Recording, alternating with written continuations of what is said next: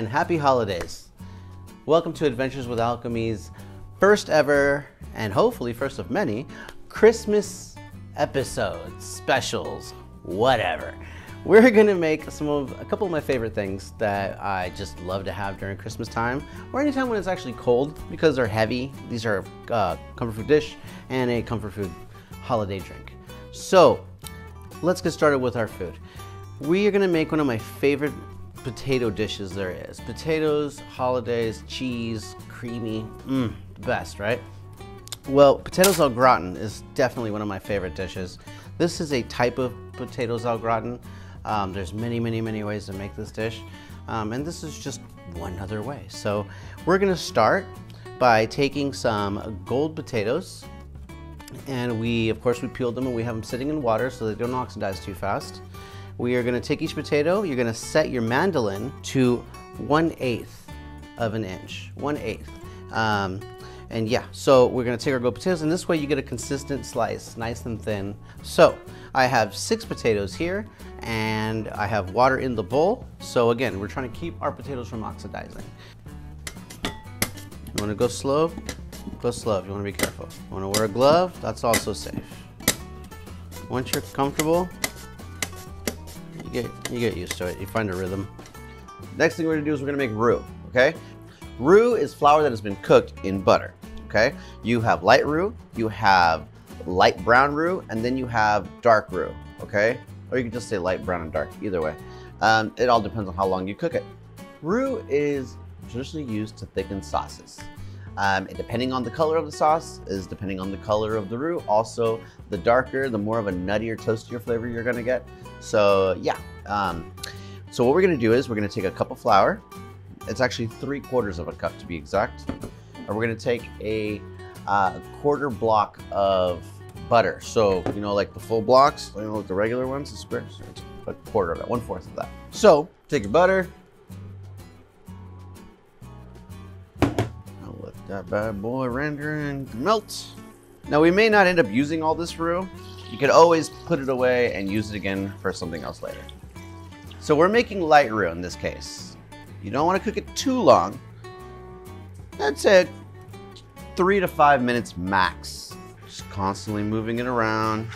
Again, if you let it sit in one place, it'll start to brown. It'll start to darken. And unless you want dark roux, you know, that's not what we're aiming for. Now, how do you know when it's ready? You'll smell it. You'll smell it. It goes from a floury butter smell to a very nutty smell. Also the color.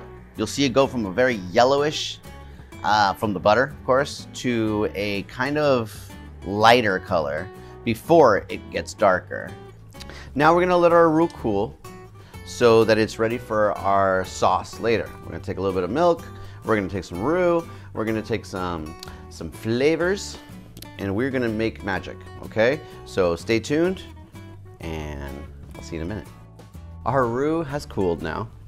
It is ready to go. So we have 1 liter of cold whole milk.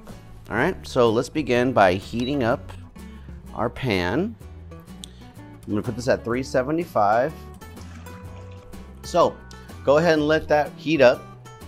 Keep an eye on it. You don't want to burn your milk, okay? You don't want to scald your milk. Just get it to where the sides start to bubble a little bit and you see some movement going on. Just lower the heat a little bit and start adding a little roux and spices. Now, you don't have to add all of this, okay? Do it to taste. Everybody has different palates, okay? So what I like to do is I like to add little bits at a time. See what tastes good and what doesn't, and you just never know. We have salt.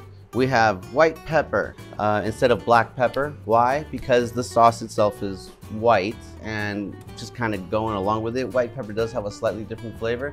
You can use black pepper. If you do that, I recommend using fresh ground pepper, okay? We have onion powder, we have garlic powder, and we have thyme, ground up dried thyme. And of course we have our blonde roux. Okay, so now our milk is simmering. It's ready to go. So just take little bits at a time. Start seasoning to taste. Make sure you're smelling, make sure you're tasting as you go. You know, very important. A little bit of this white pepper. A little bit of time here. I'm going pinches at a time, just little pinches, okay? You can always add, you can never subtract. Remember, the cheese we're gonna use is also gonna be added. We have 1.5 cups of cheddar and 1.5 cups of Monterey Jack.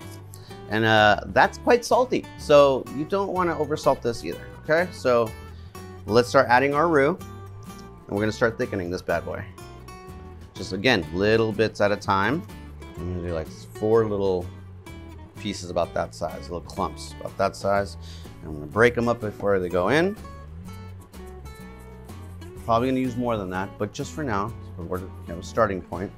Now, don't over thicken this. Just because it doesn't turn thick right away after adding some roux, that doesn't mean to keep adding roux until it turns super thick, okay? You don't want that. Roux is a lot stronger than you think it is. It doesn't look like it does much in the beginning, but over time, like it just thickens things real quick. You don't need this much. You only need maybe like 1/4 of that. In the end, it's gonna be like a creamy sauce, right? But you don't want it creamy just yet. You want it to be just slightly before that, because we're going to pour it into our potatoes in layers with cheese, and it's all gonna cook together. It's literally gonna become thicker as it cooks in the pan. We wanna gently stir to maintain the heat and melts that roux and blends that roux in there nicely. Now, if you want to add some special kick or some special flavors to your potatoes au gratin, I recommend roasting some red or orange bell peppers, maybe some yellow bell peppers, or some jalapenos, or even some caramelized onions. All of those are fantastic to add in your layers. It's kind of like a potato lasagna is kind of what we're gonna make here. Now, I'm making this for my kids who are all very picky eaters, so I'm gonna make this very, very easy. Plus, I always believe that you should learn the base recipe first and then get fancy with it later. You know, what you like may not necessarily be what I like, or what I like may not necessarily be what you like. So, you know, if you don't like bell peppers, don't use bell peppers. If you don't like jalapenos, don't use jalapenos.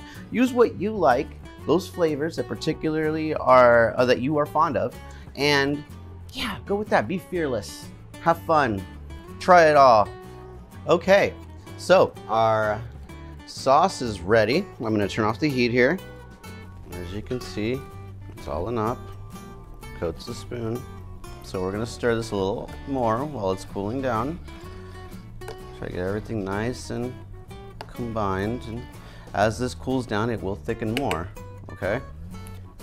Okay, so we have our Monterey Jack, we have our cheddar, about 1.5 cups of each. We have our sauce, we have our salt and pepper. And right behind me we have the potatoes that are in water, submerged. I'm gonna pull them out, we're gonna pat them dry, and we're gonna start making our layers. We're gonna begin by putting a layer of sauce down, then and then the potatoes, and then cheese, sauce, and repeat, okay? Take a little bit, you don't need a lot. What you want is to just line the pan. So we're just gonna put a little cheese on the bottom, a little sauce, a little cheese, and I'm just gonna spread it around like this. Now, I'm looking at the cheese right now, and I can tell you right away, we're gonna need a little bit more. So I would recommend actually doing 2.5 cups of each, okay? So, we have sauce, we have cheese. Now let's put down some potato slices. As you can see, remember from our mandolin, we have our nice thin, beautiful potato slices. And we're just going to layer them. I'm gonna put a layer of potatoes right over the top here. Maybe just the very tops of each one overlapping, just slightly. If you don't pat these potatoes down, then the water that's on them will get into the sauce and the cheese, everything that's gonna make it very watery, and you don't want that. So try to pat them down the best you can. Next, a little bit of salt. I wanna season every layer. Not too much, just a little. Just a little sauce. Okay, as you can see, you're probably starting to run low on your sauce, which is fine. The sauce shouldn't come up more than halfway. Once you get to halfway in your pan, stop putting sauce in there. You're gonna have more liquid in there as you go, because these are gonna sweat, they're gonna release water. So yeah, halfway. Now, we are going to do this last layer, and then we are going to do one more layer of potato and cheese. And that final layer of cheese is gonna be our top. Then we're gonna pop it in the oven at 350 degrees. We're gonna jack it up to 375, 380 depending on your oven. And yeah, we're gonna cover it with aluminum foil, and we're gonna let it cook for 45 minutes to an hour, depending on, again, your oven. Keep an eye on it. After about 30 to 45 minutes, just take a look. You can take a little knife and poke in. We'll get to that, we'll do it together. So just stay tuned. Okay, so we are ready. Let's take some aluminum foil. Heavy duty is what I prefer, but it doesn't have to be. It's just kind of like a lasagna, you kind of want to make like sort of a tent, so like it doesn't stick to the cheese too much. So just kind of lift it like that. Reinforce the sides. Let's get that on there.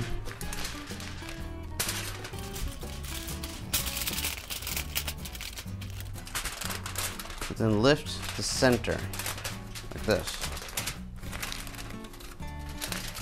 So it's not really touching the cheese, but it's still covering. Ta-da! Beautiful. I'll see you back here in a minute.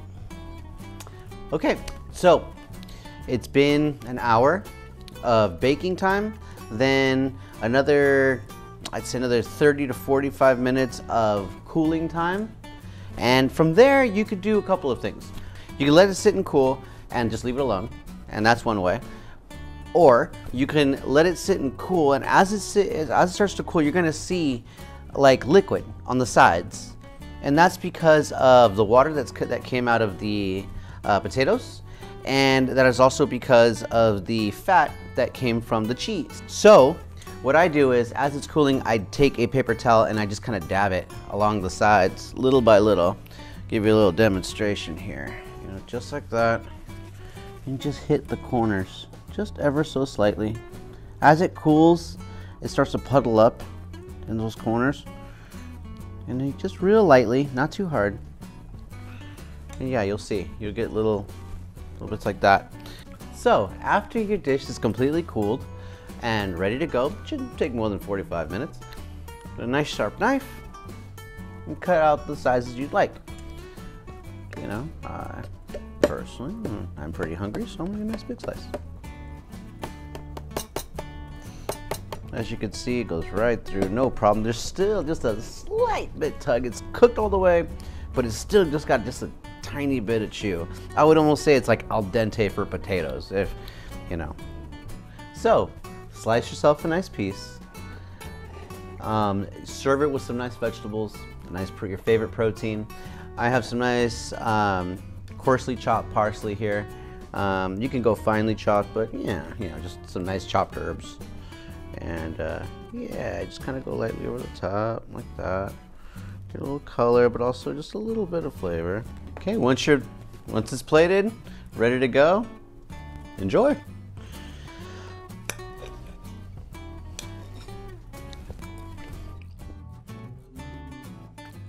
I love this dish. Cheesy potatoes. Just enough, I mean just enough bite on the potatoes. Like, it's not a crunch or anything, just goes right through without being mush. I hope you enjoy it. And yeah, let's move on.